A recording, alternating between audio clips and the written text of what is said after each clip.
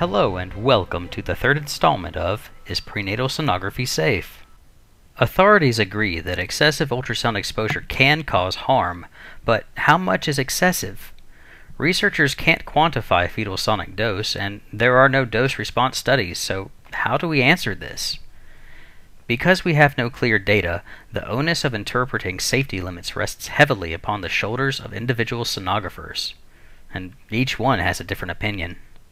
Unfortunately and highly concerning, several studies suggest that a majority of sonographers are sorely lacking in effective education about ultrasound safety. For one example, the ALARA principle basically means use as little ultrasound as physically possible and no more because of the risk of side effects. It is a core tenet of ultrasonography that everyone is taught. However, according to a paper published in 2008, the implementation of ALARA throughout the diagnostic ultrasound community has been a failure. One reason for this failure is that sonographers misinterpret the maximum power that the machine can put out as a safe amount to use. In reality, it's not very safe. In fact, the FDA requires that ultrasound imaging devices display two values, the MI for mechanical index and TI for thermal index. This is referred to as the output display standard. These numbers are very rough guesstimates of exposure risks from acoustic cavitation and heat, respectively. And while they are not perfect, they are the only tools that sonographers currently have to estimate dose and relative risks in real time.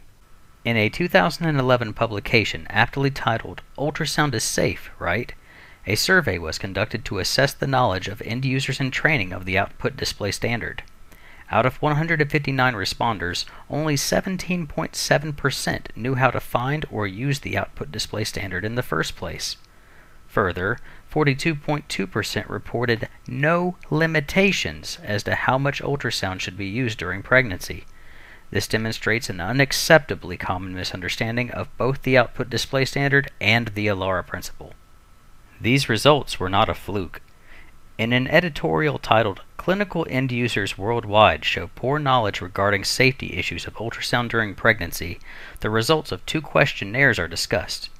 In a 2005 survey of end users practicing on a daily or weekly basis in European countries, out of 199 responders, only 22% could correctly explain what the thermal index is. Even worse, only 11% of them could explain the mechanical index.